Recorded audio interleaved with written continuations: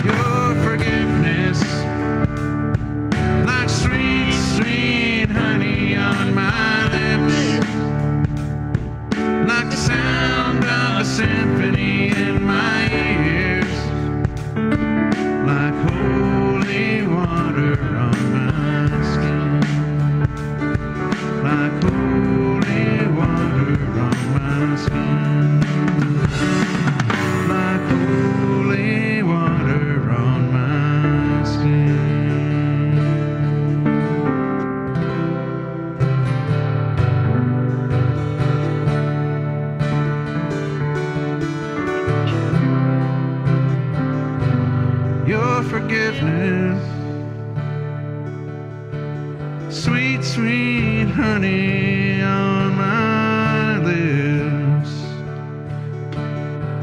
sound of a symphony in my ears, holy water washing me.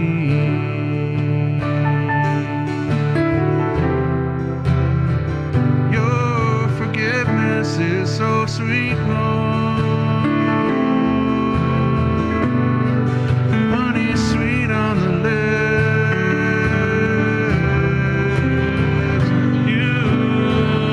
Every one of my senses, Lord, like a sound of a beautiful, beautiful, beautiful, beautiful symphony in my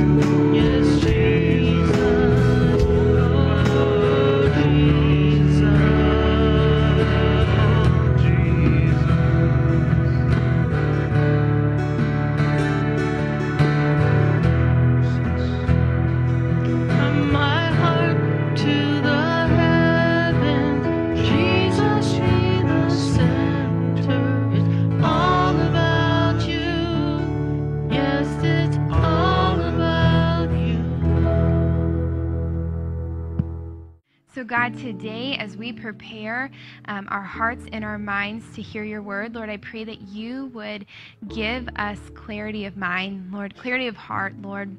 Let us receive what you want to speak to us this morning. Lord, we love you, and we pray this in your name.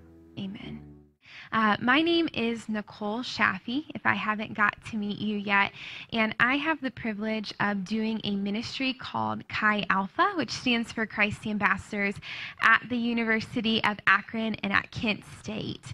And so before I got to do this great ministry, I was a college student that had the real joy and honor of getting to be a member here at the Light. And so I say this every time I come and speak, but it is still just as true that I owe so much of my confidence and ability in ministry to Mary and Larry, because they believed in me as a really wild college student. They somehow gave me a microphone. I don't know why, but they did.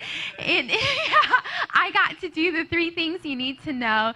And what an honor that was to really feel affirmed and really championed in my call by Pastor Larry and Mary. And so it is always such an honor to get to be back here. It feels like home. And so I'm so thankful for each of you to welcome me back to the Light every time we get a chance to be here. And so with that, I am so excited to be able to share with you a message about Palm Sunday. I have never shared a message about Palm Sunday, but I have loved celebrating Palm Sunday as a child. And so I grew up not too far from here. I grew up in Akron, and I grew up in a large Methodist church, and large not necessarily in number of people, but large in building space. And it was one of those churches that had the beautiful stained glass windows, right, that are just gorgeous when the sunlight peeked through, and it had a beautiful center aisle. And I remember during Palm Sunday as a child, we would each get palms, just like what you see here, these palm leaves, and people would bring their old coats, and they would throw the coats down the center aisle. And I don't know whose idea it was to give small children palm leaves, but they did. And so I remember being so excited, because what would happen is the choir would come down the center aisle, and they would be singing, "Hosanna, Hosanna," and we got to echo that back. But the problem was my mom was in the choir, and some part of me thought it was so great to get to smack her with a palm branch. And so every year I looked forward to just like getting to, give her a little whack with the palm branch. That was not a really great thing to do, but I did it. And so I always really looked forward to that on Palm Sunday. But beyond that, as we read this morning in Scripture, right, Palm Sunday is such an incredible time that we get to read about in Scripture and get to experience even today. And so I am excited to do that with you. And so the message that I prepared for this morning is called Preparing with Perspective. And I don't know about you, but just like me as a child, my perspective changes over the years, right? Things happen, we learn, God reveals more of himself to us, right? And our perspective can change. And so I'm excited to read the text of Jesus' entry into Jerusalem, see his perspective, look at the people around him's perspective, and then glean some perspective for us today.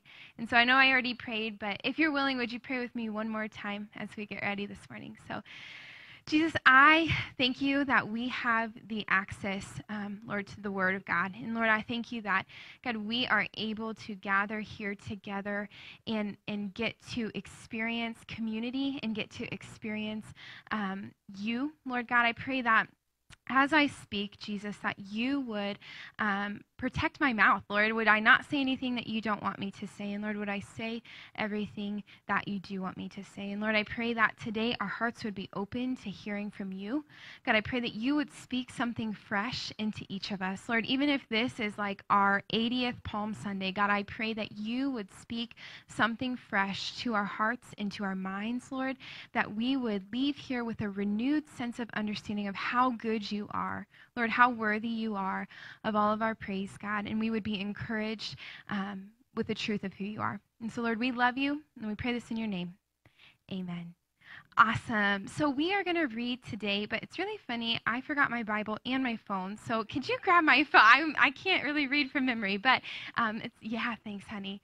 Thank you so much. Okay, so we are going to read in the book of Luke today together. And kind of up until this point, right, we see Jesus' life unfold in the book of Luke.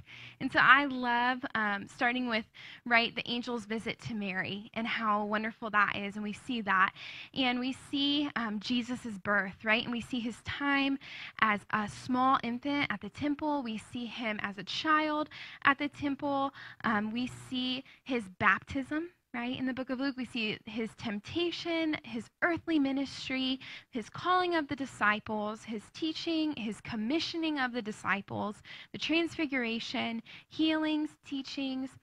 Then we see his prediction of his death, right? And then right up until this point, we see his entry into Jerusalem. So that's where we're at. So as we get kind of the whole context of where we're going to be reading today, we will pick up reading in Luke 19:28 through 44.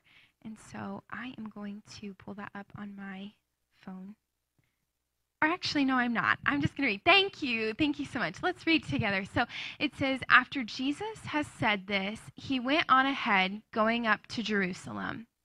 As he approached Bethphage and Bethany at the hill called the Mount of Olives, he sent two of his disciples, saying to them, go to the village ahead of you, and as you enter it, you will find a colt tied there, which no one has ever ridden.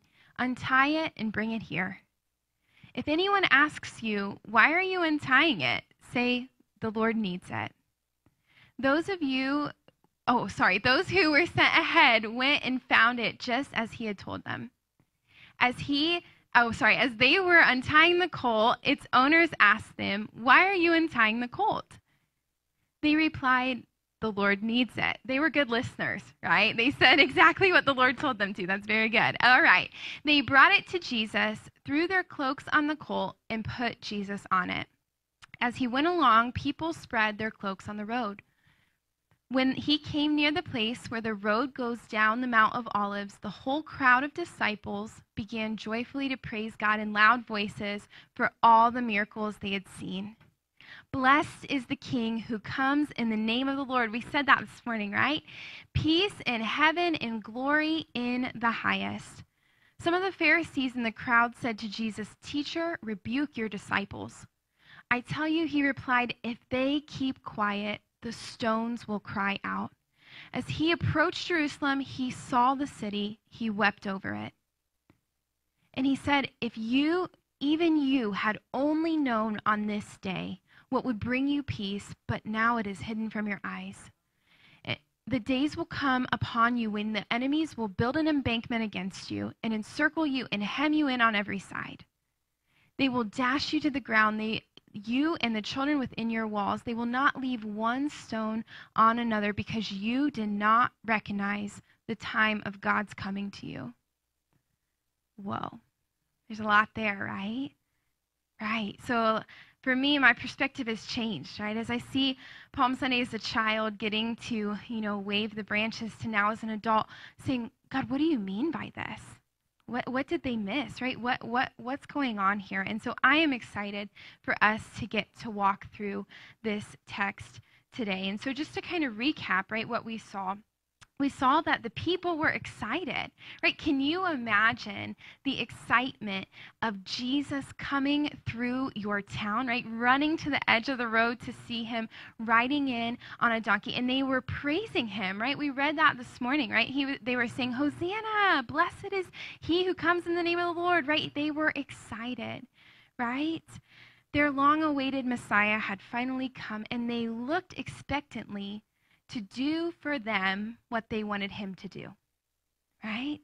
And so they knew he was a king, and they were ready for him to be their earthly ruler and political leader, right? At this time, they were waiting for someone to come change the world that they lived in, right? That's kind of the context of what we understand of that time. They knew he was a conqueror, and they wanted him to come and take his rightful domain, right? they were filled with incredible hope, and they were looking to Jesus to fulfill all of their earthly desires, right? Do you blame them? Aren't we kind of like that sometimes too? Like, I'll be the first to admit I am, right? Jesus, you will get me out of this mess that I see, right? And unfortunately, sometimes the seen dominates what is unseen, right? And so, but here's what's really interesting, right? So we see, if we put ourselves in that situation, right, we see the people probably sitting shoulder to shoulder, praising Jesus as he rides in on the colt. But what is Jesus's response, right? It was weeping. So interesting, right? And so he isn't weeping out of sorrow for himself at this point, right? This is, we know the account in the garden, right, as Jesus is praying before the crucifixion, but this isn't that, right? He explains to us why he's weeping, right? And so he says it in verses 42 through 44. So if we can put those back up. He says this, right? If you, even you, had only known on this day what would bring you peace, but now it is hidden from your eyes, right? The days will come upon you and your enemies will build an embankment against you and encircle you and hem you in on every side. They will dash you to the ground, you and the children within your walls. Here was like the crazy part, right? They will not leave one stone on another. Why? Right? Because you did not recognize the time of God's coming to you. Whoa, how sobering, right? How sobering. I promise this message is not so dreary, okay? If you're like, what? It's rainy outside. Why are you saying this, right? This is not time for a depressing message. It's not. There's hope, right? I promise. But I think it's important that we look and we see what's really going on here, right? And so Jesus wasn't weeping for himself. He was weeping for the lostness of the people he came to save, right? So the people, although they were ambitious with their praises, celebrated what they believed to be the fulfillment of their desires, right? Having no idea what Jesus had shared with them about multiple times was that he was coming to die, right? And so, quick pause. I am one of those people that judge people in the Bible pretty often. And I don't know if anybody else is like that, right? I remember reading, the Old Testament for the first time and, telling somebody, I don't like the Pharisees. Like, they annoy me so bad. Or, I'm not the Pharisees, sorry. I don't like the Israelites. Like, they annoy me so bad. I was like, how do they not believe that God will provide for them? Because they've seen God do so many things. And I was like, here is God splitting the sea for them. Here is God providing manna for them. Why do they still doubt him? And I thought to myself, man, Nicole, why don't you look in the mirror a little bit, right? Like, how many times has God provided for me, right? How many times have I seen God provide in incredible ways? And yet I am still so prone to doing what the Israelites did and doubting, right? And I've seen God do incredible things not only in my life, but in the lives of many, many other people. And so interesting, right? It's easy to judge. And it's easy to judge in this situation, right? For the people cheering for Jesus on the side of the road, like, don't you know what he's coming to do? How can you miss it? Right? How can you be so blind? How can you not perceive the times? Because here's the thing. Jesus literally says this. I'm going to quote scripture. This is Matthew 20. Just really quickly. It says, here's Jesus, right? The Son of Man will be betrayed to the chief priests and the teachers of the law. Okay, I get maybe if you're like, okay, what do you mean betrayed? But he continues, right? He says, they will condemn him to death and will turn him over to the Gentiles to be mocked and flogged and crucified. And then on the third day, he will be raised to life. Like, it doesn't kind of get more blunt than that, right? Like, Jesus said this before it happened, right? Jesus is like, this is what's happening, right? And the disciples still don't understand, right? And I'm going to be honest, like, if I were there with palm branches in my hand, right, and putting my cloak on the ground for Jesus to walk past and being so excited about this glimmer of hope, right? This long-awaited Messiah, I am tempted to ask myself, and I want to encourage you, you don't have to say it out loud, right? But ask yourself too, like, would I have missed it too, right? Would I have been so preoccupied with what I thought was going to happen, what I wanted to happen, that I would have missed what's really happening, right? Would I be one of those people standing shoulder to shoulder, right, saying, Hosanna, and then just days later yelling, crucify him, right? Man, I don't like thinking about those questions because I don't like what I think I would do. Knowing myself, right? Knowing how much I can miss things, would I be there too? And so today, right, as we kind of ponder this passage, right, as we spend some time and we really think about all the implications of this passage, I want us to draw some encouragement and kind of challenging ourselves and each other. How are we going to take this text and not just celebrate the exciting parts, right? Jesus is entering to Jerusalem, but look and really meditate on the hard parts, right? The parts that are in this text that are hard to hear, right? And so I want to say, though, I am not sharing this from a perspective of like, I've already figured this out, right? I'm not sharing this like, here's 3 steps that I did that made it all right? Like, that's not where I'm at, right? I am a journeyer, that I am on the journey of letting the Holy Spirit transform my heart into stepping out into obedience in these ways. And so I just want you to know, if you feel like, I'm not there yet, I'm not either, right? And so I just want to share that, right? I'm still like the palm branch smacker in my heart, okay? And so like, I'm sharing this from a place of encouragement that I feel like the Lord is directing all of us, not a place that I've already been and accomplished, okay? So just so that you know. Okay. So the first point that I see in this text that I think we can glean from as an encouragement is this. Let's not miss what God is doing because we're preoccupied by what we want him to do, right? Let's not miss what God is doing because we're preoccupied by what we want him to do, right? It's incredible. Tim this morning shared an awesome word for the Lord that was like, smack me right in the face, like in the good way, right? Like that was so about this, right? Like God is doing something, right? We don't know what maybe, but he is doing something. Even if we can't see it, even if we can't understand it, even if we're frustrated by what we see, it does not negate that he's doing something, right? And Tim, really nailed home, like he is working all things together for his good and our good and his glory, right? We even sang that today, right? And so it's so easy to do though, right? Being distracted by what's seen is so easy to do. And so here's the thing. The palm branch holders, right, the people shouting Hosanna as Jesus enters Jerusalem, missed God's plan unfolding before them because they already had their minds made up about what Jesus should be doing, right? They wanted him to be politically a leader. They wanted him to overthrow earthly government, right? They wanted him to do all of these things that would be seen and it would be immediate, right?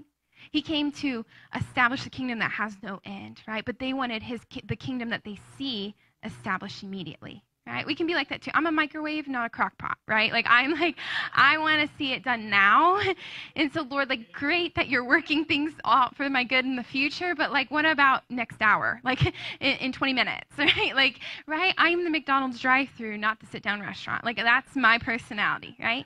And so I see that in these people too, right? That they wanted to see things done now and didn't understand the eternal perspective of what was happening in their midst, right?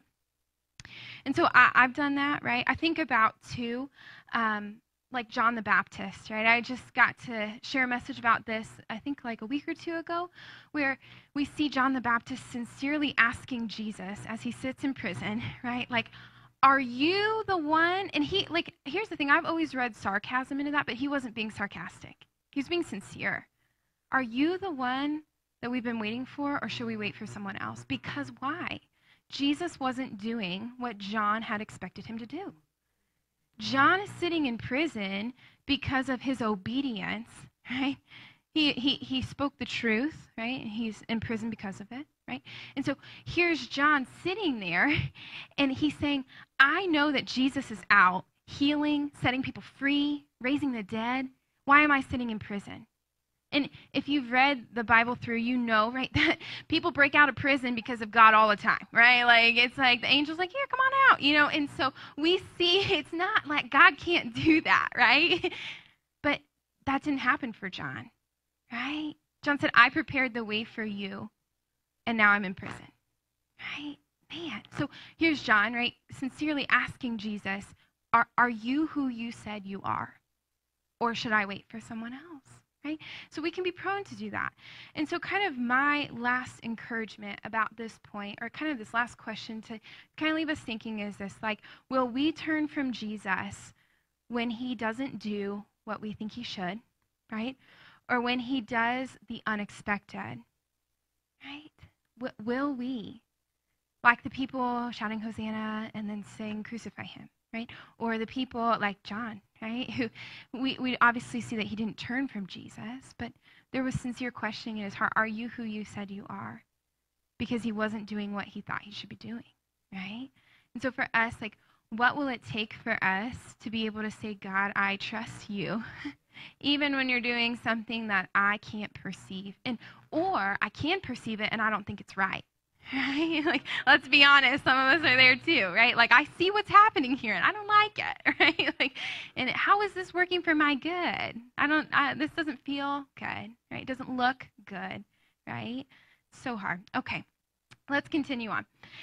Number two, kind of point number two I see in this text is let's listen to, not just hear the Lord, right? Let's listen to, not just hear the Lord. And so throughout this passage, and even in the Gospels, right, we see Jesus explicitly talking about his death multiple times, right? And he wasn't just talking to thin air, right? He was around the disciples.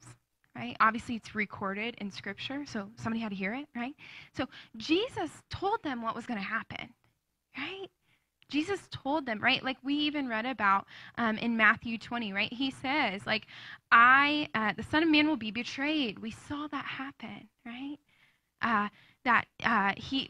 Betrayed to the chief priests and the teachers of the law. They will condemn him to death. We see that happen, right? Turn him over to the Gentiles, be mocked and flogged and crucified. On the third day, he will be raised to life. He said, like, he told us, right? Like, or he told them, right? And so it's crazy because they heard, but they didn't listen, right? Man, so hard. So I've learned recently about this kind of phenomenon, but it's like true. It's not like a conspiracy thing. It's like it really is true. Called confirmation bias. Maybe you've heard of it too, where you receive all the information you receive through the lens that you want to receive it, right? And so I realize I do that a lot in my life, right? We look for things to confirm the things that we want to be true, and then we look for things to refute the things that we want to be false. Right? And so I think sometimes, unfortunately, and I can do this, right, where I read the Word of God through confirmation bias, right? Well, oh, you said this, so it must mean this for me, even if the Lord didn't say that. And so, I look and I think about a time recently, right, that I was really wounded, like this past year. Not physically, very emotionally, right? I was very wounded. And I was very caught by surprise, right? I was very like, how in the world could this happen? I thought I understood what was going on. And in God's kindness and his gentleness, he showed me where the misstep was. Right? He showed me that it was my desperation that impeded my discernment because I wasn't willing to listen. I thought I knew what God would want me to do, and anything that anyone said was received through confirmation bias, that it's just going to affirm what I already want, I'm going to do, right? Like, how many of you ask for wisdom, but you already have your mind made up? Like, it can be like that, right? You're like, what do you think about this? And you're like, I already signed the paperwork. Like, like it's so difficult, right? We do that. I do that. Maybe you don't, but I do, right? And so I look and I think, what could have been saved if I would have listened, right? If I would have not been desperate and I would have just listened to what the Lord was saying, not just heard him, but listened, right? And so for each of us, right, what would it look like for us to say, God, we want to not just hear you, but we want to listen to you too. And Lord, would you show us when we're, listening to what you're saying only to apply it in the way we want to, right? All right. Let's move on to our last point that I see in this text that I want to encourage us with today, and it's this. It kind of builds off of our other points. But after we've listened to God, right, we trust and obey him regardless if it's logical to us. And I would kind of put like a little side note in there, or anybody else, right? Because maybe, like, would you raise your hand if you're in here today that God has asked you to do something that didn't seem logical?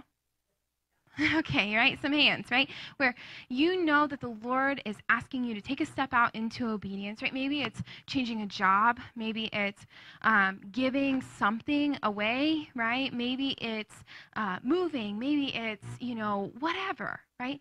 And it didn't seem to make sense when you did the numbers, right? Whether that's figuratively or literally, right? Where you're like, this doesn't add up, right? And I would venture to say, like, tithing's even like that, right? Where we obey God even when it doesn't make sense. Where we're like, God, I have nothing to give. And then we give, and then we're like, wow, God, I have more, right? Like, crazy, right? So sometimes, too, right, God will share us, tell us things, right? We obey, but then people around us don't understand, right? Good, well-meaning people, right? And so will we commit, right, to listening and trusting and obeying regardless if it makes earthly sense, right? And so we see this happen in the Bible, right, where we see it kind of gone wrong, right? So here's Jesus telling, the disciples, this is what's going to happen to me, right? One of these death predictions. And what do we see Peter do? We see Peter challenge Jesus and say, no, Lord, like, that's not going to happen. And then these are kind of strong words, right? But we see Jesus rebuke Peter, right? He says, get behind me, Satan. Like, you do not have in mind the things of God, right? Crazy, right? Because it didn't make sense to Peter. And if I were Peter, it wouldn't make sense to me. What do you mean? What do you mean that's going to happen? You are who you are. What do you mean, right?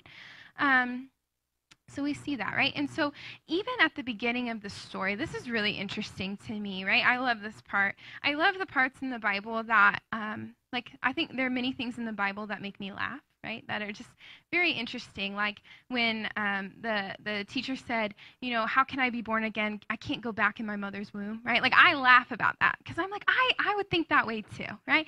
And so we see kind of one of those funny but interesting and prophetic things happening at the beginning of the text we read today. And so back in verse 28, right where we started, it says this: after Jesus had said this, he went on ahead, going up from Jerusalem. Verse 29.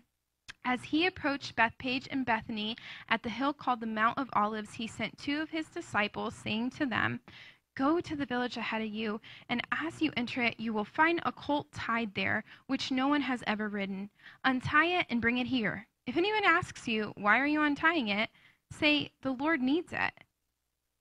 Okay, yes, but why?